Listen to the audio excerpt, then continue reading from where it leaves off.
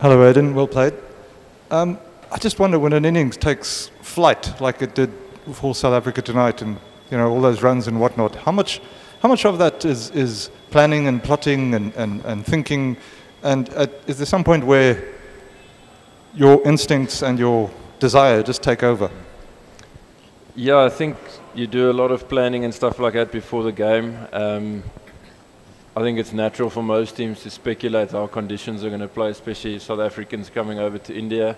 Not always 100% sure. And then I think you get out there and the wicket starts playing really well, and it's initially a big sigh of relief. And then secondly, I think what you mentioned now, a lot of instinct does take over, and sort of see ball, hit ball sort of mentality.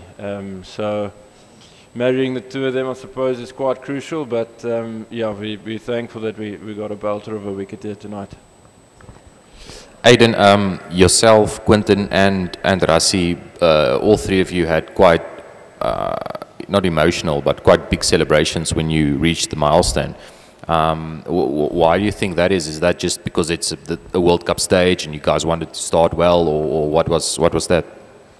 Yeah, it's quite strange because you almost get this thing that just takes over your body at certain moments. So I think there's a lot of passion in this team to give our absolute all at this World Cup and see how far it can get us.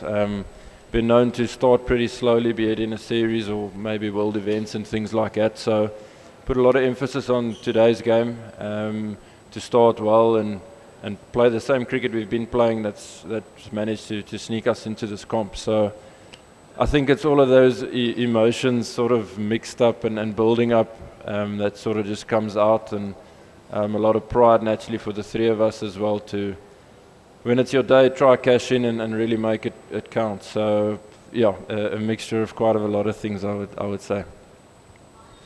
Aiden, obviously very satisfied with the century itself, but just also how chuffed are you in the manner that you played?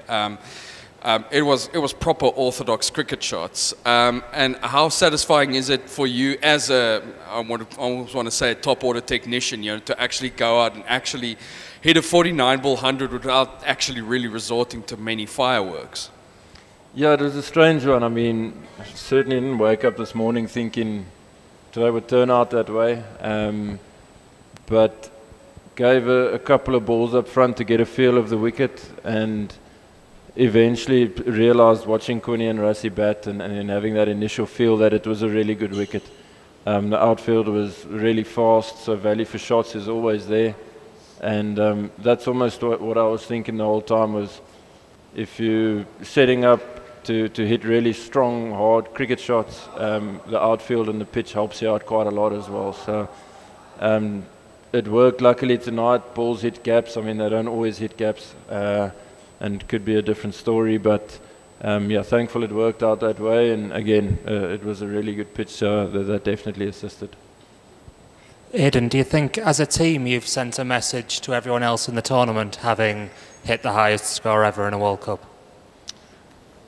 I'm actually not too sure. The way batters are playing nowadays, you wouldn't be surprised if that record is broken in this comp as well. So it's nice for us to be able to go through the gears as a unit. I think a lot of credit has to go to Rassie and Quinny for setting up that platform.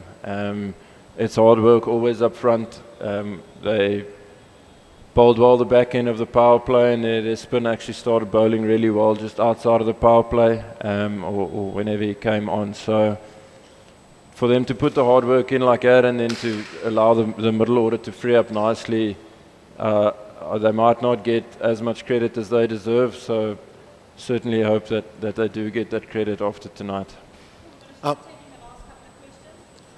Aiden, I know you've been doing this for a while, scoring big runs in the middle overs, but can you just talk us through the process of, firstly, as somebody who was a top order batter, firstly to realize that you can do it in the middle overs, and then the process of what went into becoming that batter? Sorry, the last bit of the question? What kind of work went into actually doing it? Yeah, I think you do try evolve as a batter, and it's weird when you bump your head a few times, maybe exploring options that are not your plan A and are not necessarily your strengths, but you try explore them in the nets. Sometimes get confidence from it, try bring it out in a game, and it doesn't work out, and you go back home and you think, why am I doing that, instead of sticking to your strengths. But ultimately that's what it's about. You have options as a batter, and each batter's options will be quite different, but it's about really committing to those options and backing them, and if it comes off, it's fantastic, but if it doesn't come off, at least you can sleep a bit better at night knowing you stuck to your strengths and to your options. Hi, you were exceptional with the bat as a unit, but do you think you conceded some runs with the ball, which can be a problem, going into a tournament if the target is not that high? Can that create a bit of a concern for you guys, the bowling bit? Yeah, not too much of a concern. I think, like I've mentioned, it was a really good wicket. It probably came on even better under lights as well, and in the back half of our innings it was due as well. So it was a belter of a wicket. I think there were certainly phases throughout our bowling innings where we could have been better. We created a couple of opportunities, and that's good to see when you're on a really good wicket that we're still able to create opportunities in the middle. And hopefully going forward you take those opportunities, you keep the pressure on, you keep momentum on your side, and maybe you reduce them to 40, 50 runs less.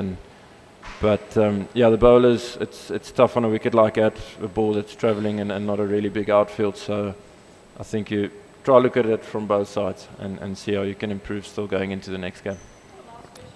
Aiden, you talked about modern day ODI batting. Do you think it's becoming more of an extension of T20 batting, and also that we talked about the anchor role in T20s when you were here during the IPL. So do you think you have designated roles in ODI cricket too, or is it just a tempo that the entire team has to maintain from start to end?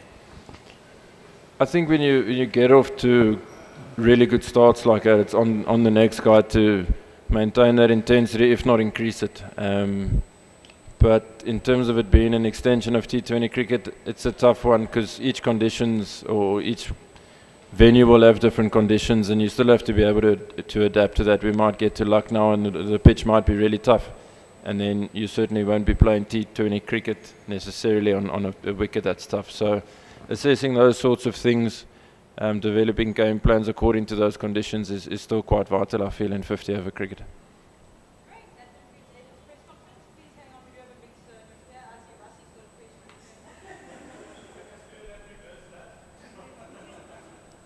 Are you being for real now?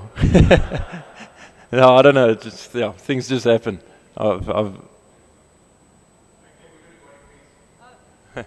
Happy. Thanks, guys. Thank you.